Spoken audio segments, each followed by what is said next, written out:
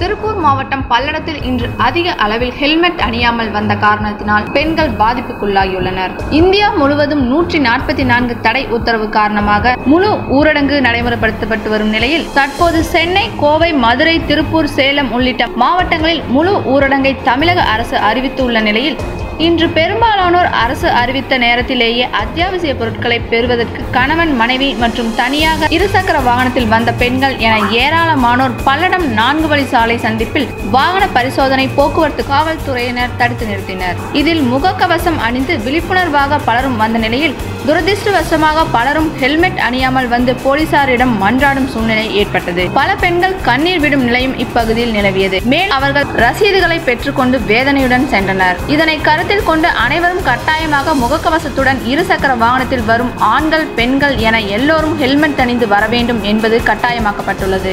ஆகவே அனைவரும் அரசு விதிகளையும் போக்குவரத்து விதிகளையும் மீறாமல் இருக்க வேண்டும் என்று சமூக ஆர்வலர்கள் மற்றும் பாதிக்கப்பட்ட பலரின் கோரிக்கையாக உள்ளது. மேலும் சமூக இடைவெளிகளை பின்பற்றுவதில் முழு விழிப்புணர்வு ஏற்படவில்லை என்பதும் இதன் மூலம் தெரிய வந்துள்ளது.